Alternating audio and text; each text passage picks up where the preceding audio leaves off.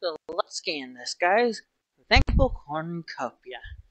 And my scans are telling me, it's actually a megaverse holiday item for multiple holidays. Usually for giving thanks, the harvest. Basically, for holidays of giving thanks for the harvest or any type of thing, really. What I do is a lot of things change or give added abilities or an added form to them. Say you want your sword to be able to have a more thankful theme, or a Pokemon have a thankful form.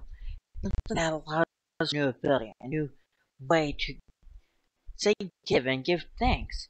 It's not the typical idea of most something like this, but it's something that can maybe incorporate quite well to something new. Well, I say we can be quite thankful for on Thanksgiving in the USA, or in other countries, depending on what ways they celebrate to give. Honestly, this can help you people for things. As we study it, let's see what we can learn from it.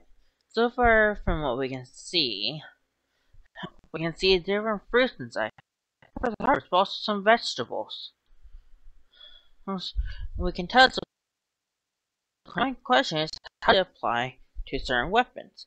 Well, from what I can tell, it typically changes them into something that helps you gain in battle or make out.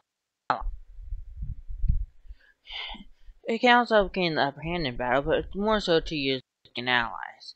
For a Pokemon or a creature, it gives them a new form that is meant for giving thanks.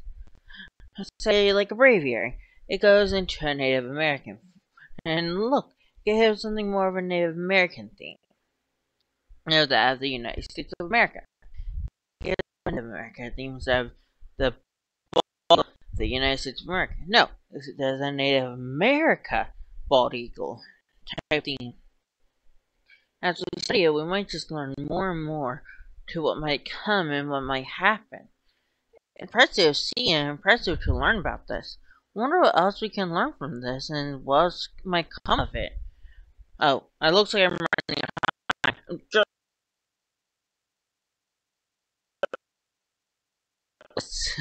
Yes, because it seems like the recording is acting up. See ya. Bye.